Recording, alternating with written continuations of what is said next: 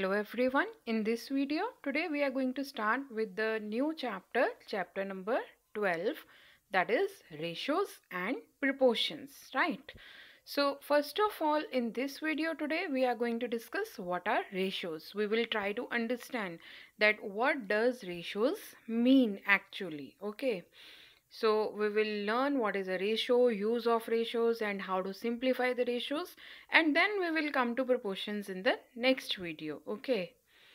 So what is a ratio? Students, till now we have done the comparison of two quantities by subtraction only. We compare like by how much. Means if I will ask you how much you got more than your friend, how many marks you got more than your friends. So this was the comparison by how much. And how you do this comparison? By the subtraction only, right? But now we will learn a new type of comparison.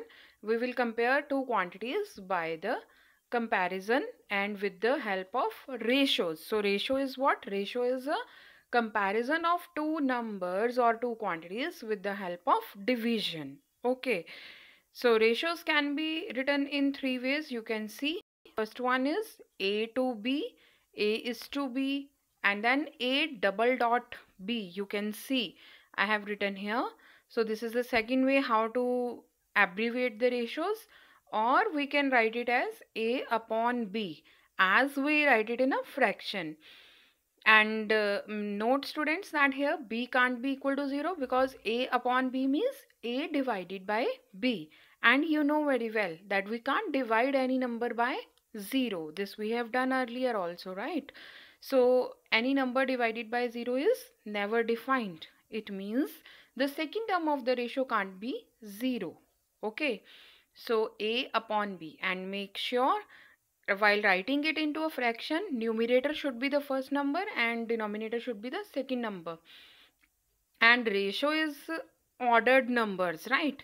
You can't write it A ratio B and B ratio A. These are not the same thing. Okay, just take care of this thing. First number should be written at first place and second number should be written at second place. So order, we can't change the order of the ratios. Okay. So we can express while writing ratios, these are expressed in the simplest form. How to convert it into simplest form? You can simply write ratios in a fraction, and we have done that how to write a fraction into simplest form. So we will also discuss it here, and then again after converting fraction into its simplest form, we can write it in a ratio form. So just check how we use the ratios. So ratio of boys and girls in a class are 12 to 11. So what does it mean? It means that for every 12 boys you can find 11 girls to match.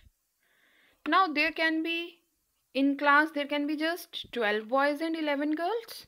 So for every 12 boys we have 11 girls.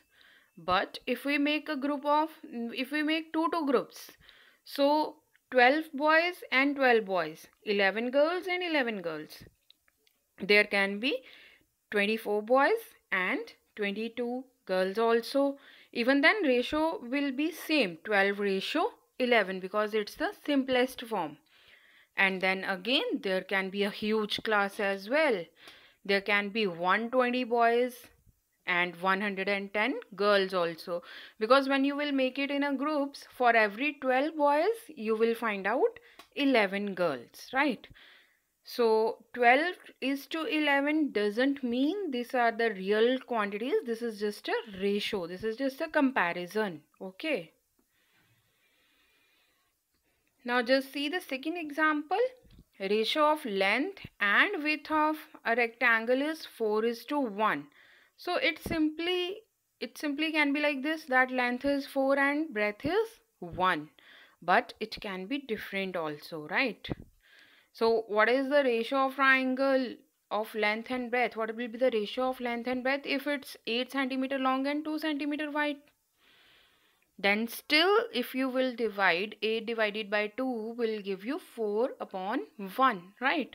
So again, still ratio will be 4 is to 1, because for every 4 centimeter you can find 1 centimeter to match. Okay, so these are not the particular dimensions, this is just the ratio. This thing you need to understand.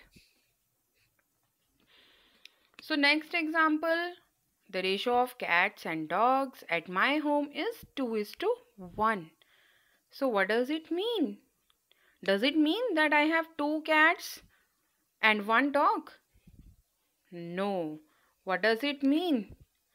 It means we don't know how many dogs and how many cats are there at my home, but all we know is that if they will start fighting, for each dog there will be 2 cats to fight, right?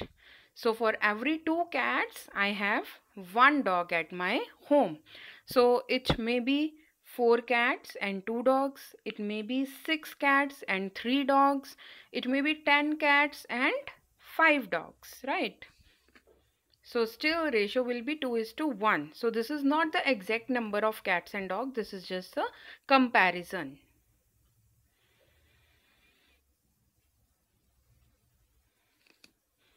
Now just check how we will simplify the ratios. So how we can simplify the ratios which we have discussed in the last slides, those all were in simplest form. So but how to compare, how to express ratios into fraction, what will we do? I told you earlier also, we can write it in the fraction form. Again, make sure first term should be denominator and second term of the ratio should be denominator. First term should be numerator and second term must be denominator, right? So then just check how to simplify ratios. So if we have 12 cats and 6 dogs, so can you find the simplify ratio? What can we do? How can we simplify the fraction 12 upon 6? So just find out the highest common factor. So we will divide both numerator and denominator by the greatest common factor. Okay. So 12 and 6, highest common factor we find is 6. So we have divided numerator by 6 and denominator by 6. So we will get 2 upon 1. So this means the ratio is 2 is to 1. So now next question with me is, if a person's arm is 80 centimeter and he is 2 meter tall, you need to find out the ratio of length of his arm to his total height.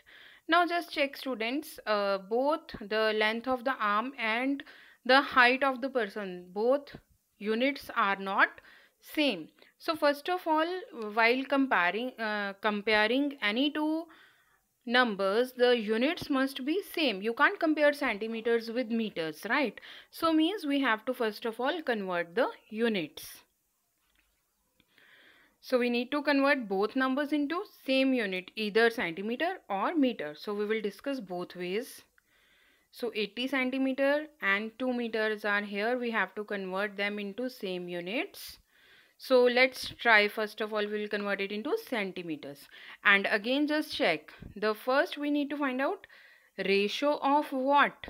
The first thing we were asked is ratio length of his arm. So numerator should be arm length to his, after 2 it is total height. So height should be in the denominator, right? So first of all, 80 centimeter upon 2 meter we will convert and then we will simplify. So 2 meter means 2 into 100 centimeter. You know very well that 1 meter equals to 100 centimeter. We have done the conversions already and I hope all of you know how to convert. Okay. So 80 centimeter upon 200. Now we can simplify them now because both are in same unit. So if you will divide both of them by 40, you will get 2 upon 5, or you can simply do the cutting as you know how to do the cutting. Okay. Now let's convert into meters now. Again, arm length upon height. So it was 80 centimeter and 2 meter. So if we will convert centimeter into meters, we need the same units, right? whether both are centimeters or both are meters. So now we are converting centimeter into meters.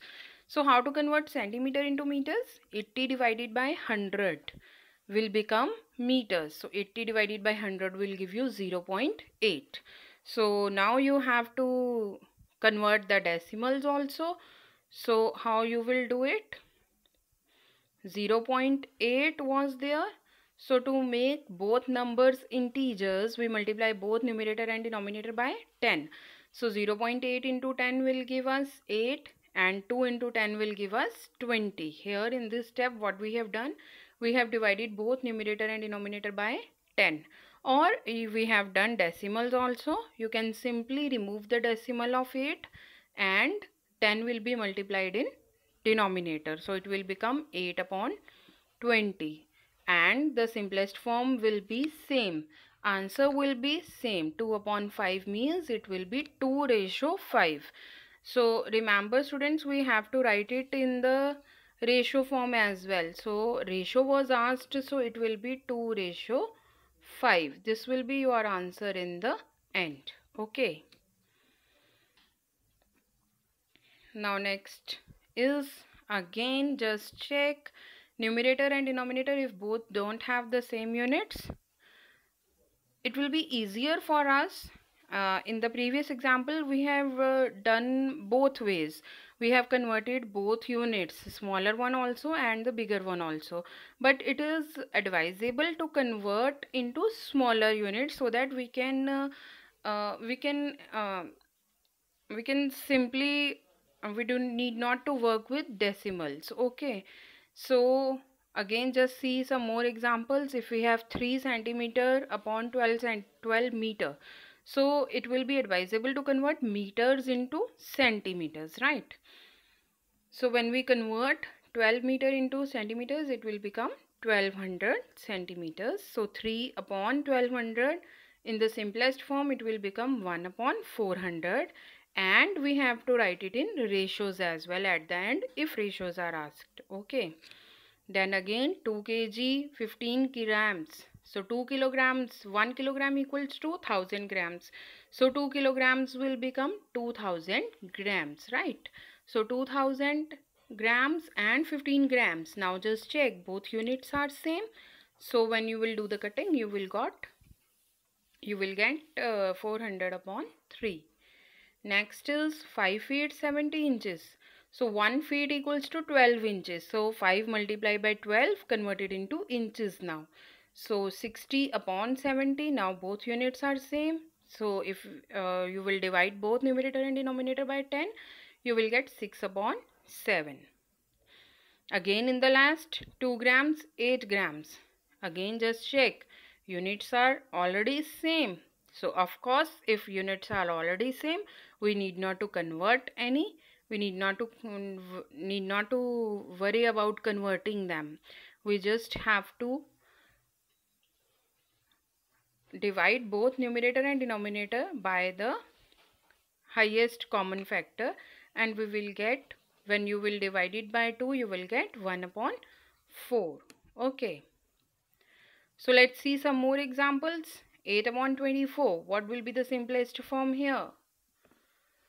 You can divide both numerator and denominator by 8 and it will become 1 upon 3.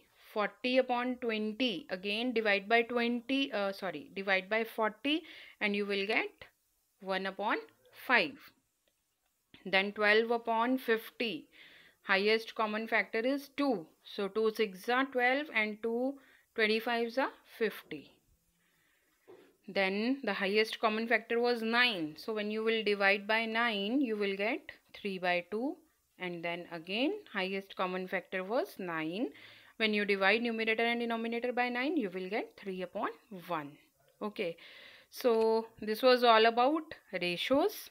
Main thing is, what is ratio? Ratio is comparison by division.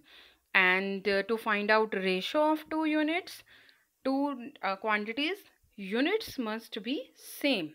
And again please you have to maintain the order of ratio. Okay, first number numerator, second number denominator. First number should be written at the first place and second number should be written at the second place. Okay, you can't change the place of ratios, you can't change the order of ratios.